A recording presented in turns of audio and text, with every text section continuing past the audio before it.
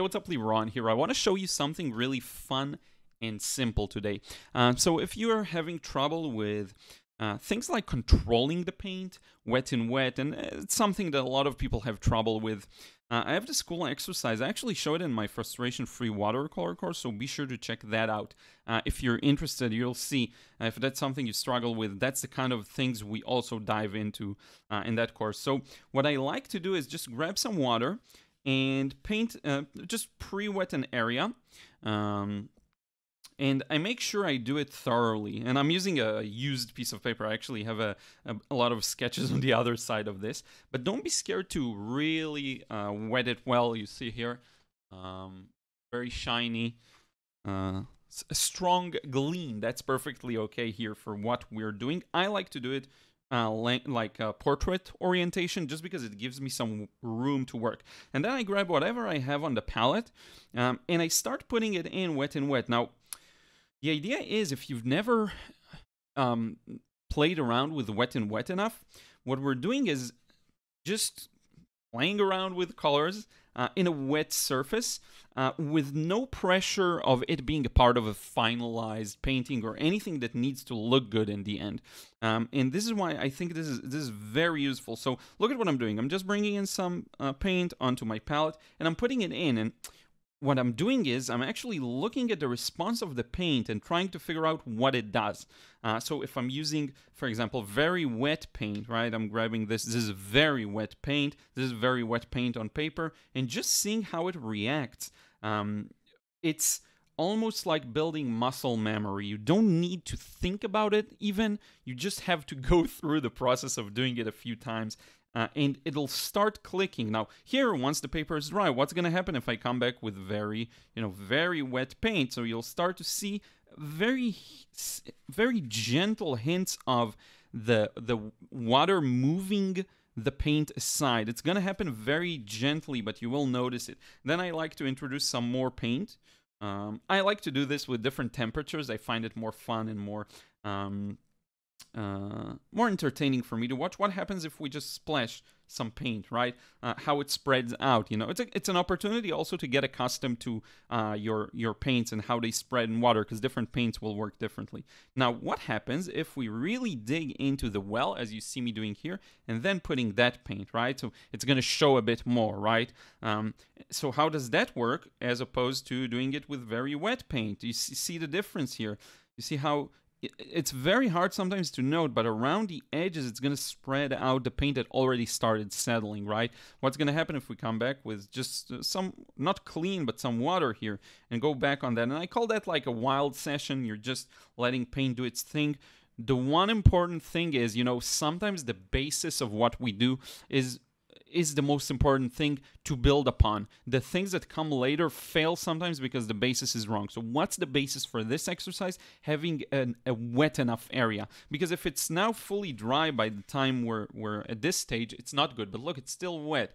The reason it's still wet is because I took the time to thoroughly pre-wet it. Okay.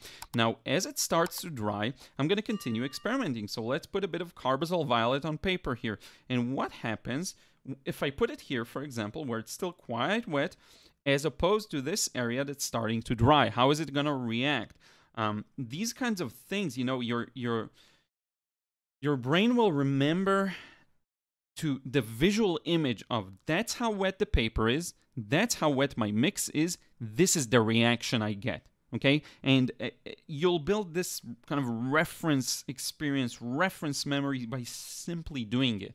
One more fun thing you can incorporate into it is, if you have some opaque paint, you can test that out. That's something I like to do. Let's do it just for fun. So I have my designer's gouache here. This is actually gouache paint, and I'm going to use my other brush, and look at what happens once I just, grab a bit of that opaque paint and put it almost out of the tube into the water. Look at how it mixes. Now, what happens if I cover darker paint with it? Look at what happens. The paint it starts enveloping it, and that's something you'll see often happen. You'll have the opaque paint in the middle, and then the rest of the paint almost covers it up. Sometimes it'll spread depending on how wet, again, the paper is and your brush and mix on the brush, right? Now, you have a lot of places with wetness that you kind of want to follow. Now let's grab a bit of warm paint. Let's see what happens. Now it's mixing with my opaque paint, which is fine. Again, you're building experience here. That's the thing. You're building experience in a fun way. Low stakes, right? It's not a painting. You've worked really hard to sketch it out accurately, and then you're very timid when you work on it. It's just a mess, and that's what it's meant to be. Now, what will happen? Here's an interesting experiment for you. Let's soak back some of the water here at the bottom. But if you've been doing this for a while and you feel free, a lot of the times what will happen is you'll get questions like, what would happen if I touch this wet edge with, let's say, some strong paint? Look at what's going to happen.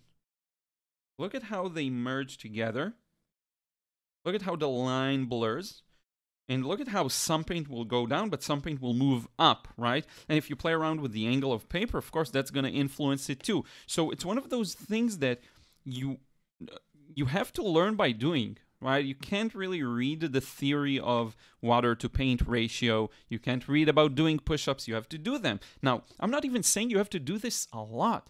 I'm not saying, I don't want to embed any useless limiting beliefs in you that it has to take a long time and it's a lot of hard work. Not really. The whole point here is to do a lengthy practice session where you're practicing doing wet and wet at length, a long time, experimenting with different levels of wetness, right? Tilt the paper, look at it, see how wet it is, and then figure out how the paint reacts just by building that experience, right? And doing it in a very isolated environment where you're not too worried about the end result. You're not too stressed about ruining something you worked a long time on. That's the whole thing. And by the way, look at this is a really beautiful result. So sometimes you'll look at this, and I would actually challenge you. This is a good point to make, actually. And I want you to leave a comment. Let me know if it applied to you.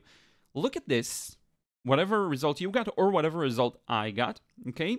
Compare it to one of your paintings where you feel you were maybe too tight. Tell me which one is more beautiful. To me, if I grab a bunch of my paintings here that I have and I compare them to this, I would have to sadly say that this looks better, because a lot of what makes watercolor beautiful, and this is, again, highly subjective, take it with a grain of salt, but very often a lot of what makes watercolor beautiful is that sense of the paint's will, the paint's own will, and the way it wants to move, as opposed to how I force it to move and where I force it to be, right? And this has all of that freedom, while maybe a painting that you worked in small sections and you got maybe too much in your head won't have that quality to it. Same applies for my painting. So it's very interesting to see how with little mental effort you can create something that's just beautiful, just a beautiful mess, right? Now, if you're getting a gray mess, if you used a lot of colors and you end up with a gray weird thing, that tells me maybe you're mixing them too much. Again, there is no right or wrong here. I'm just saying the result of mixing a lot on the palette. And I had one more thing to say about that. You're not using thick enough paints, because the reason these brush marks even are still visible is because I used very thick paint with the purples and oranges. So that's an insight you can gain from doing this kind of an exercise, right? So let me know if that applies to you. If you want to learn the approach for painting more freely, more loosely, still getting the results you want, doing paintings that are very creative but technically solid and respect watercolor's nature, be sure to check out the frustration-free watercolor course. I will put a link again in the description box below. It's, I think, one of my best courses. It actually solves that problem for you. So then you can go ahead and take it in the direction you want. If you want to go more realistic, if you want to go more loose, more abstract, it applies to everything. But that fundamental basis is that freedom and getting out of the paint's way. That's the most important thing in that context, I think. Getting out of the paint's and water's way, letting them do their thing, and then you can play around with the control like a volume knob and actually decide, okay, I want this much control, I don't want this much control. But in any case, thank you so much for watching. I really do appreciate it. We'll see you in the next vid.